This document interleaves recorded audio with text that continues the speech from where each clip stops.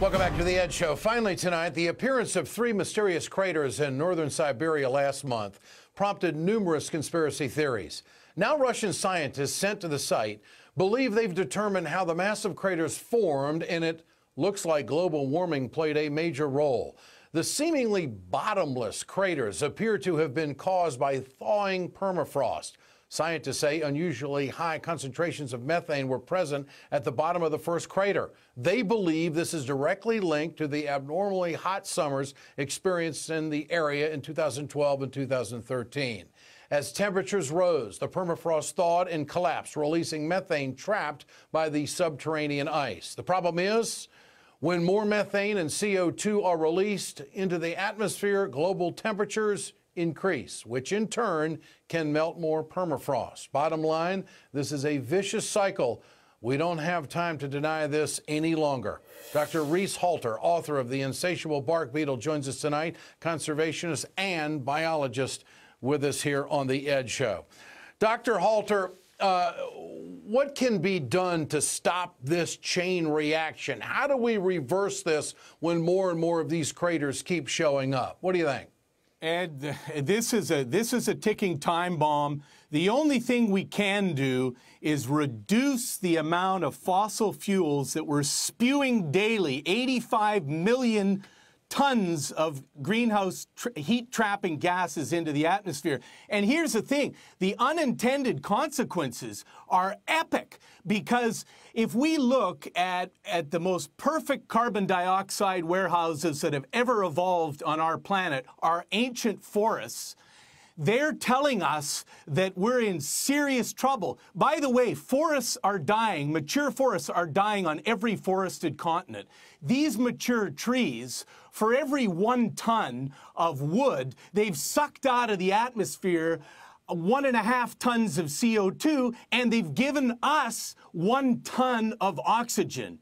This is a very serious issue, because if we go to the lungs of Earth, the Amazon jungle started to show us in 2005 that it was in serious trouble. We had a storm in 2005 that blew over 500 million trees. Then later that year, Ed, a 1 in 500-year drought happened, and another couple billion trees died. 2 years later, in 2007, as Earth began to warm, we had fires the equivalent of 1 million World Cup Brazilian soccer fields burning, and then the mother of all drought in 2010 in the Amazon that killed another couple billion trees.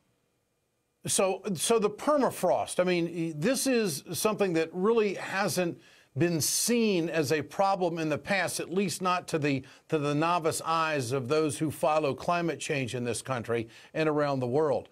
But go ahead. It's been full on. We've had our eyes on this radar screen big time, man. This is a gas that's 72 times stronger than carbon dioxide at trapping heat. We've been watching. What's happened is the soil's frozen, so that when the soils are warming, as they are now, they're beginning to decay. As they decay, they release methane.